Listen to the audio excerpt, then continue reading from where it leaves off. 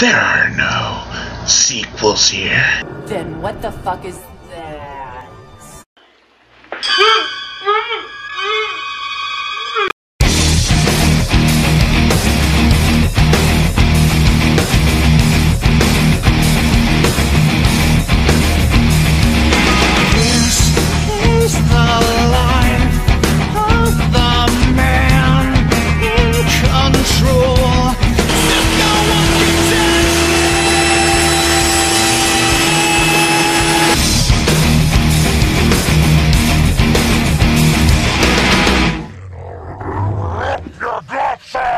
Hellraiser 3, Hell on Earth. As in, what in the hell on earth am I watching? Now, to be fair, Hellraiser 3 is not that bad. It has some pretty creative kills, lots of gore, some acting, I guess. It's not necessarily bad. It's not necessarily good either, though. And I'm not just talking about the humans, I'm also talking about the Cenobites.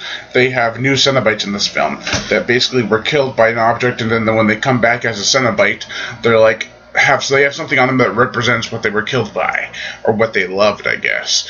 And they have some really crappy one-liners. And then Pinhead himself, he has emotion. In the first two, he's a soulless being, a vessel that just doesn't give a shit about anything. But back to the new Cenobites. I like to call them CD Junker, Blow Me Vision, and Drill Me Baby One More Time. But they are ridiculous names, but they are ridiculous creations as well. I don't think I even mentioned the score for the Hellraiser films yet. It is awesome. They do dive into Pinhead's backstory, though, for a little bit, explaining that he was a father to the main actress in this film. And the line I hate the most in this film is when they finally meet and the human form of Pinhead's like, "We're going to hell." And Pinhead's like, "Ladies first." And I'm like, you son of a bitch, you just had to be an instigator, didn't you?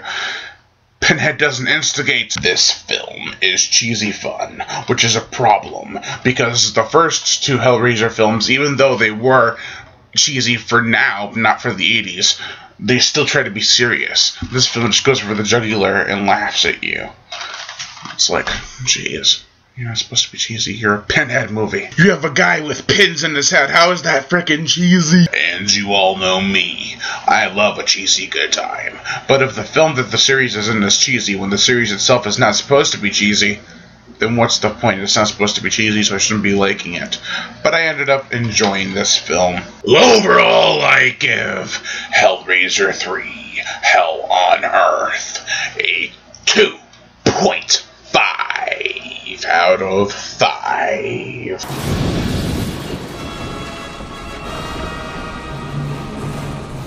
I am the way.